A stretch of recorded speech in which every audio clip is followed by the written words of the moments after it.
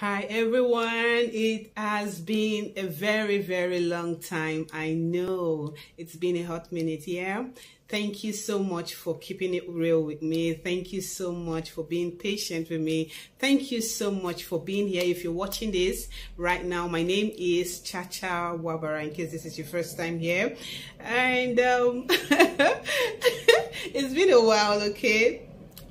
I haven't made a video in a very long while.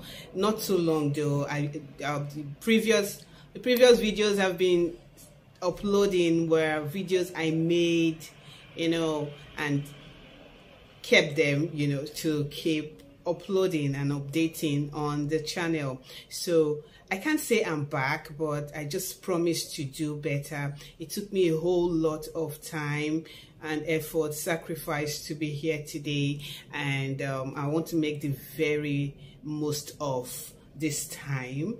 Okay. So today we'll be reviewing the Nigerian movie known as Glamour Girls. It's a 2022 Nigerian movie with notable actors and actresses. Really, I set my time and I saw the movie the same hour it came out on Netflix. How about that? And I'm sorry, I'm just coming up right now with the review, but here it goes. It has actors and actresses like, as in say, ikpe-etim, it has Sharon, it has Joselyn, Dumas, it has Toke, makinwa, it has Links. I think I saw Temisa Emmanuel there. Yeah. Gloria, what's her name?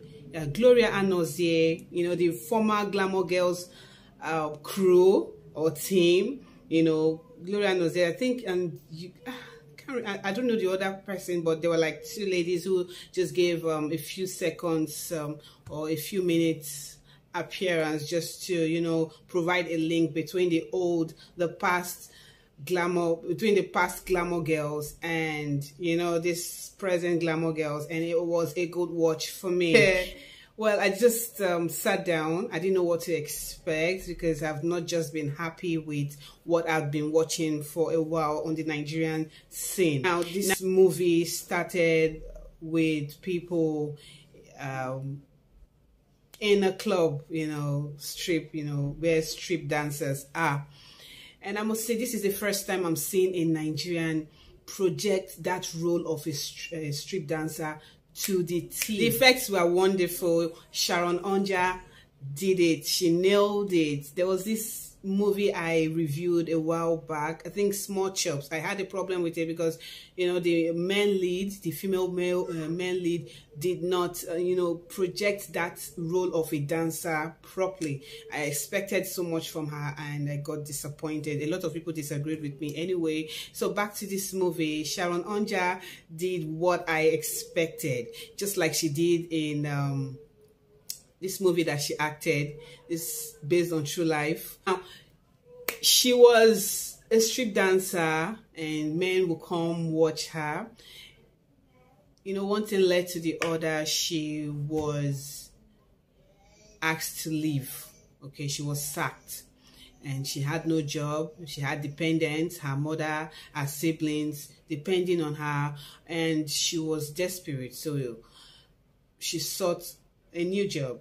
Okay, hustling job with ikpe-etim, whose role there was an epitome of ikpe-etim. I wouldn't say this is the best I've seen of her so far. No, I would not.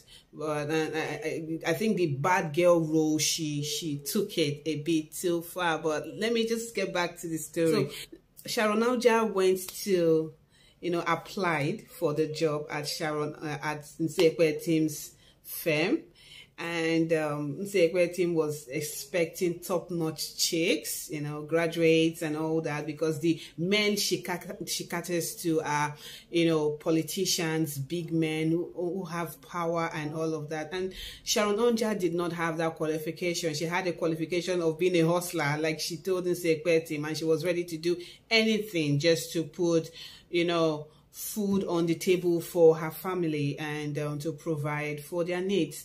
And this ikpe-etim, after looking at her, looking at the desperation and looking at, she had a few, you know, what will I call it now, raw materials, you know, she could brush up on. She took her in and brushed her up. They did. Now, every other thing that took place there, you will see the life of Toke Makinwa, who was married to Uzo Arukwe. Uzo Arukwe was in America, and Toke Makinwa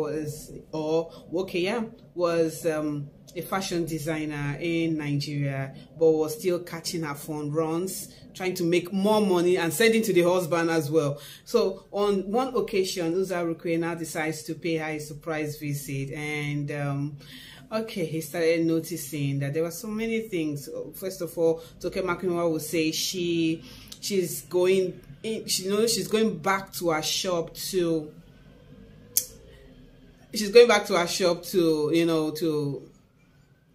put, to hurry up, clothes that have been placed on order and all those flimsy excuses Toke Makinwa was giving them. And then she had 2 kids for Uzo Arukwe, and she had 2 kids for Uzo Arukwe, and until the bubble burst. Now this movie is fast paced. You just keep on going with it. There were some obscene scenes and sounds, so you would need some parental control if you are watching with younger people, young children. So I think the movie did not leave an impression for me. I don't think I would lose sleep over the movie, but don't get me wrong, I saw a lot of naysayers saying the movie was no good, was no that. Now, taking each actor and actress, from this movie, I would say they really did. They tried. The person that I would think that she had more to offer was ikpe-etim.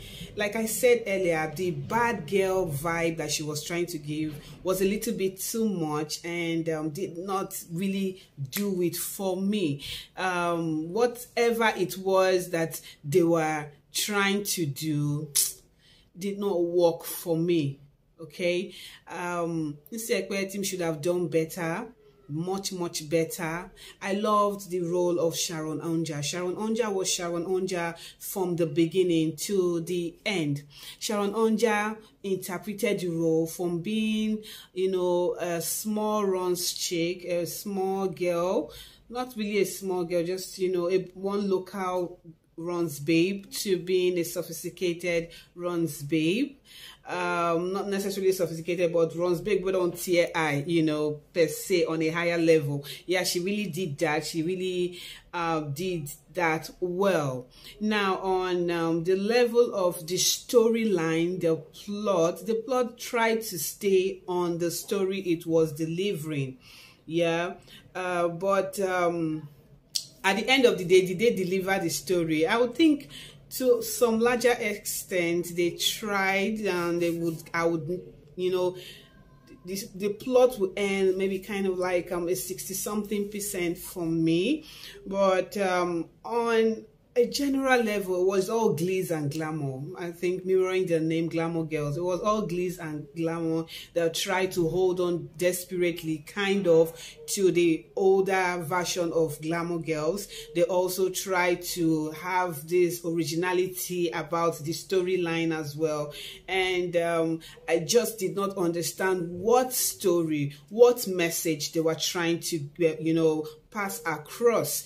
Yes, we know there are different movies that always portray, fast life, fast living of all these girls. So what exactly would set Glamour Girls apart from these other movies that we have been watching before Glamour Girls? Now, come on, guys, this is 2022, this is Nollywood, and so we should be expecting something better, something bigger. And what they just gave to us was just flashlight, like, all the things that you would expect in a movie that has been, I don't know, reasonably funded, but nothing wonderful. Now, Joselyn Dumas is someone that always holds her own. Even when a movie is nothing to write home about, her role is secure, and which was what she did. Like, she just like, you know what, let me just get in there, do my own thing and go. There was nothing, I wouldn't say I was terribly impressed. You know, there's nothing impressive about what she played there, but she was okay. I think they all came to give us, you know, their dressing, how they would look on a good day, how they would look when they want to look sexy. But well, I expected so much more. I expected so much more. How did they resolve this? They said it was 15 million, right? So when the chief, when they checked, they now saw $22 billion. Yeah, 22 billion dollars. And then when when ikpe-etim was now transferring the money, she was now saying your $15 billion. So how did they resolve that? How? Because everything was done over the phone. So how? What? So that part, that was towards the end of the movie, less than 10 minutes before the movie ended. It didn't make sense. So everything was just scattered. There's some places, some parts of the plot of the storyline that didn't just hold true. And for this time where we are right now with Nollywood, I don't think we should be seeing that right now. It's not nice. It's not nice. There should be lock and key to every explanation, every story, every circumstance, every cause, everything that we see. There should be a plausible explanation to what we're seeing. So I didn't just it was a movie I look forward to seeing, and then after I was done seeing the movie, I was like, I just made the comment of it just being yet another Nollywood movie that will be forgotten in the next 2 weeks. So I'll be rating this movie a 5 over 10. The cinematography was all right, sound check, you know, picture quality check, glitz and glamour check. If that is what we're looking for in cinematography, oh, they would get a 9 over 10 with all that they did. Ejike Asebu was being Ejike Asebu as usual.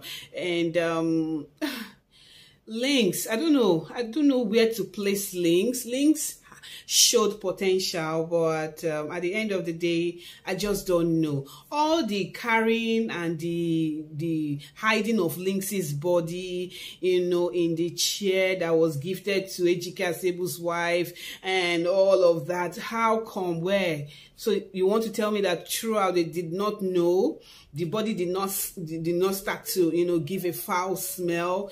You know, there was a lot of loopholes, and I was watching and I was wondering, ikpe-etim is in this movie and all these things are just there, and she's in there and she's accepting it that way. Oh, no. It did not just work out well with me. I didn't just think that it was right. So at the end of the day, that's what it is. Which brings me to the end of this movie review. Thank you so much. Up there you see my Korean movie reviews, my Nigerian movie reviews, my Chinese movie reviews, and then again my movie reviews. Thank you so much. Thank you so very, very much for doing this with me. And I'll see you next time. Please don't forget to hit on the subscribe button. Don't forget to turn off your post notifications so that you'll be alerted when new videos come your way. Thank you so much for doing this with me. Bye. Love you. Bye.